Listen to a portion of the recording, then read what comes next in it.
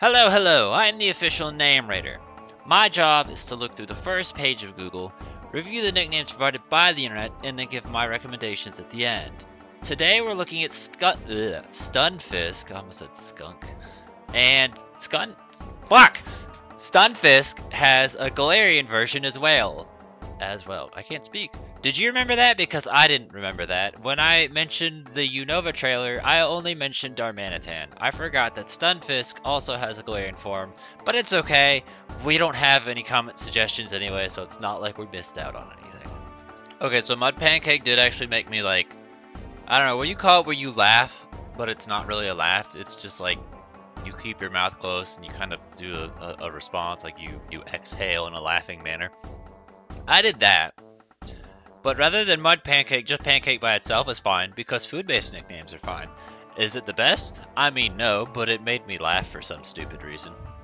Or just Flapjack, there's another one. I'm gonna acknowledge, well, I don't care for Brotato Chip, but Potato Chip is another food if you want to use that.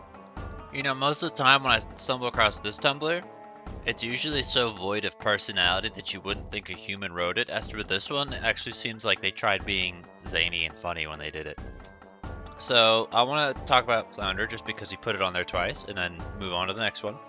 I've seen Voltaire at least 3 or 4 times. I understand what we're going for. Hi, electric plus ground. Do you get it? But considering how many times we've just seen Voltaire as a nickname, it makes it so meaningless in comparison that this doesn't stand out in the slightest. When you have 1,000 people using up something very similar, and then you're like, well, what if I try and make this? And it's like, oh, but it's too late. It's compared to this thing that's already immensely overused to begin with. It falls flat. And then Tesla, just for that fucking generic electric type nickname counter we got going on. Mark it on the bingo card. Mark Tesla on the bingo card. Whoops, all Teslas. You know, I feel like instead of nicknaming the Stunfisk the worst, we could probably nickname him the worst, because he is the worst. The only person I think is actually worse than this guy is Hayden on Twitter. So the worst, I mean, it's not exactly a good nickname, but at the same time, a part of me is like, but Metal Gear Solid. And I'm like, okay, but I still wouldn't nickname anything the worst. I wouldn't do that. Paraflat's stupid.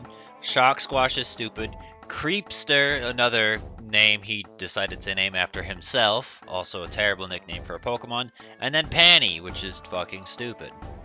This is also probably the happiest I've ever seen Stunfisk in any piece of art ever. Now let's tag team these two real quick. So James Pond, I'm 100% okay with as a nickname. I just don't think it fits Stunfisk.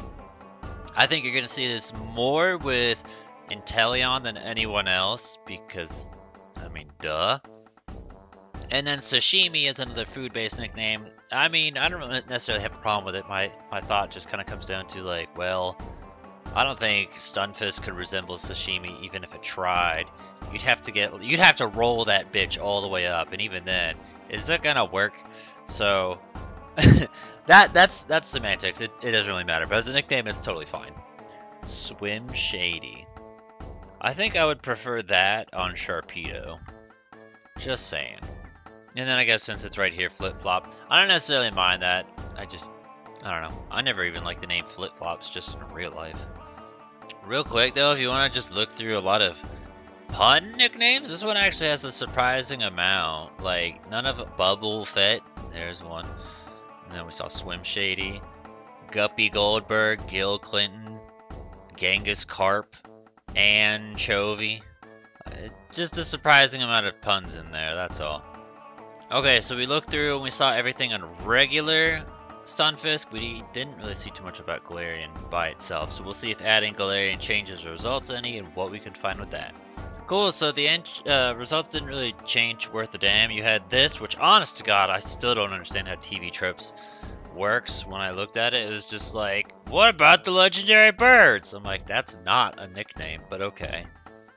And then Amino, which didn't have anything worth a damn either. So I'm not gonna lie, I was having a tiny bit more hopes on maybe something to look at for Galarian Stunfisk, but we didn't really find anything. So Galarian Stunfisk nicknames. Oh, I did not say the name right, did I? Zero names for Galarian Stunfisk. No nicknames for that. The only one that I think was even worth a damn was Pancake and Flapjack, and between the two, I don't know, I kind of just like Flapjack better as a nickname. I know there was some third name, because I know we talked about Pancakes, Flapjacks before for some other Pokemon. I don't remember what, but I want to say there was 3 different names for Pancakes, and I can't quite remember what the third one was. Sashimi is probably the next best one.